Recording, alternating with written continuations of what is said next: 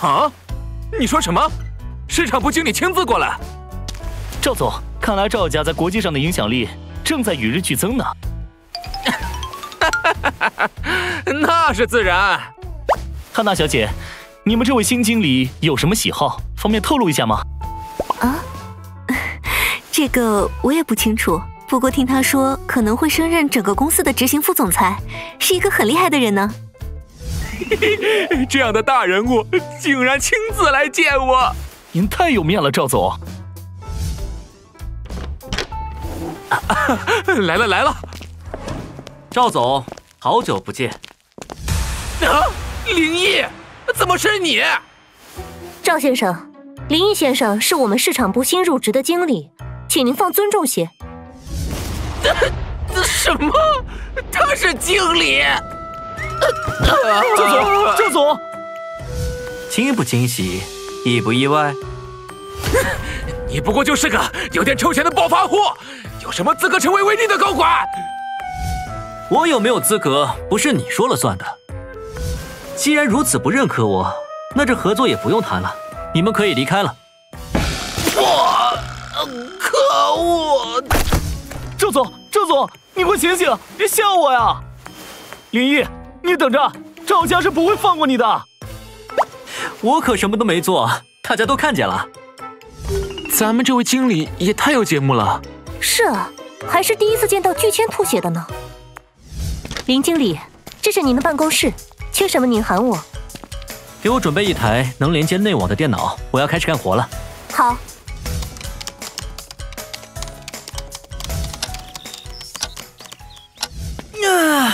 终于搞定了。林老弟，我还是第一次见到像你这么优秀又这么努力的人。沈大哥，你看看这些代码有没有需要修改的地方？太完美了，这代码要是交给那群老外，最起码要3个月才能搞定，没想到你1天就完成了。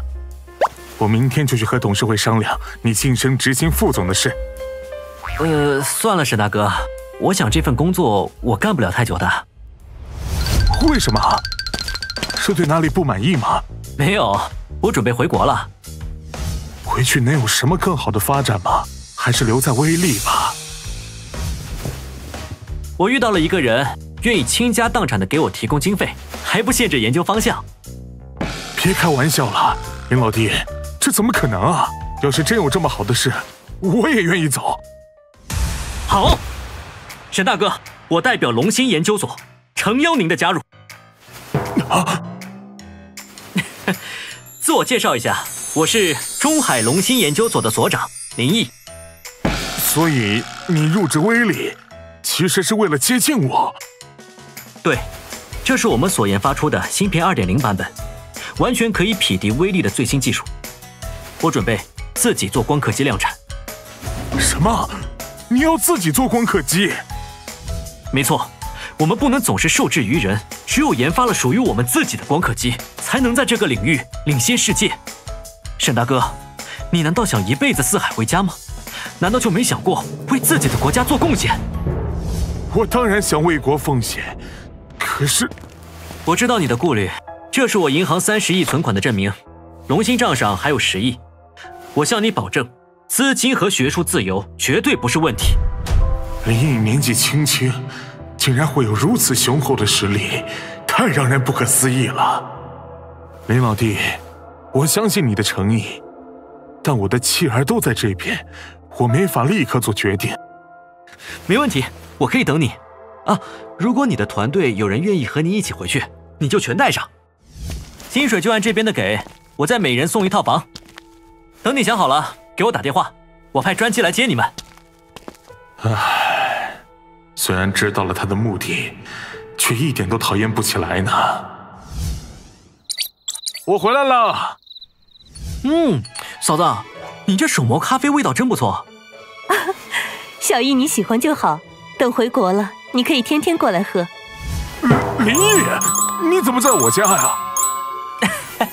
说来也巧，我刚刚在超市碰见了嫂子，聊得十分投机，就跟嫂子说了回国的想法，她已经同意了。沈大哥，你赶紧收拾收拾东西，准备搬家吧。我就晚回来这么一会儿，家被偷了。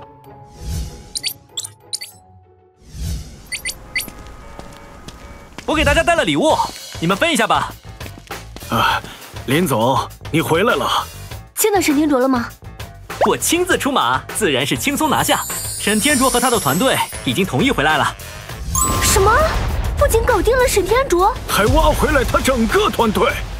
林总，你太厉害了，简直是我的偶像！